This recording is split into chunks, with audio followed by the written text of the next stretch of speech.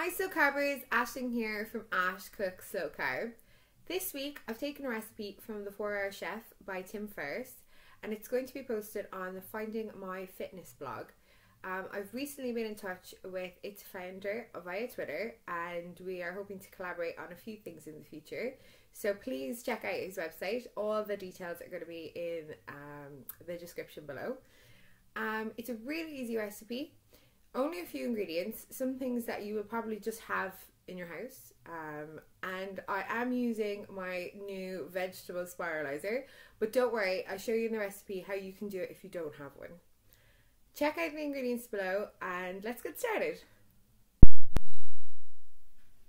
So here we have all the ingredients for the Courgette Parpadelli. Courgettes, obviously. I'm going to use my new fancy gadget. And in here we have ground almonds, parsley and 2 teaspoons of garlic. So I'm going to show you how to use the vegetable spiraliser. But if you don't have one of these, you can use what I did the first time I made the recipe. Just one of these. Just like basically you're going to do it as if you're peeling the whole thing until you get to the seeds, and then that way you will have nice little strips of courgettes. So I'm going to show you how to use the spiraliser now. Okay, so we've attached one of our courgettes to the machine, and then basically you just twist. Just hold on to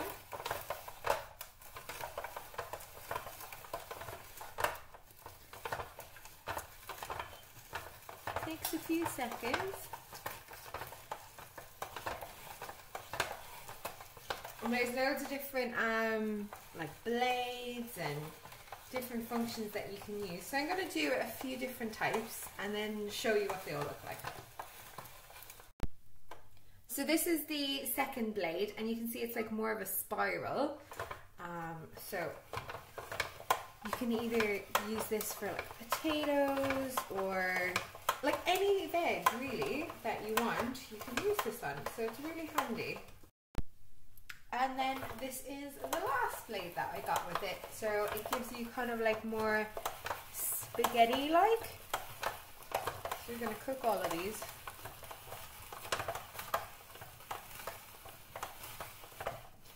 And again, it's great for like any vegetable. Gives you a little bit of exercise on your arms as well, which is never a bad thing.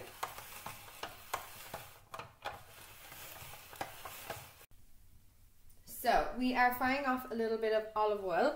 Just going to wait till it gets hot, and then we're going to put in our different types of courgette. This recipe comes from Tim Ferriss's 4-Hour Body, so it's definitely slow carb.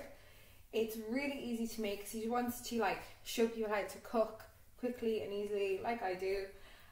So we're going to get that a little bit hotter, and then we're going to add our courgettes. So I've literally just put all of the courgettes in there. You can hear them frying. What we want to do is just use a fork to make sure that everything's nice and hot. See, it's quite cool looking. It's like pasta. You just want to cook it for like 2 or 3 minutes. The reason I'm using a fork is so I can get into everything. Make sure everything is nicely covered in the olive oil. Oh. Just let that cook for a few minutes and then we'll add the rest of our ingredients. So it's been cooking for a few minutes. So I'm going to add in the rest of my ingredients, which are the parsley, the ground almonds and the garlic. If you want, you can add onions as well to this, but I'm just sticking to the straight recipe for this time. And then we're going to add a little bit of salt and pepper, obviously, to taste. That's pretty much done.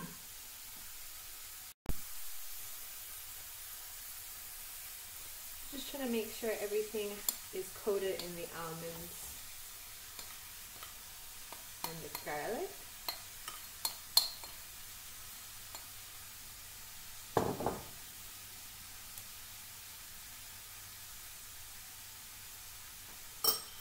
Add some of our Malden sea salt. I'm sure you're all aware that I absolutely love salt, so I'm taking 2 pinches. You guys work to what you like. And then just a pinch of pepper. Also in this recipe it calls for like a little bit of lemon juice just over the top. Slow carb people know that we're not really allowed to have fruits, but it just adds an extra dimension to the taste. So, you know, you don't have to worry too much about a little bit of lemon juice in your recipe, but if you are trying to lose weight, just avoid it the first time, and then maybe on your cheat day you can have with the lemon. So we're just going to let that cook down for another few minutes, and then I'll show you the finished product when it's done.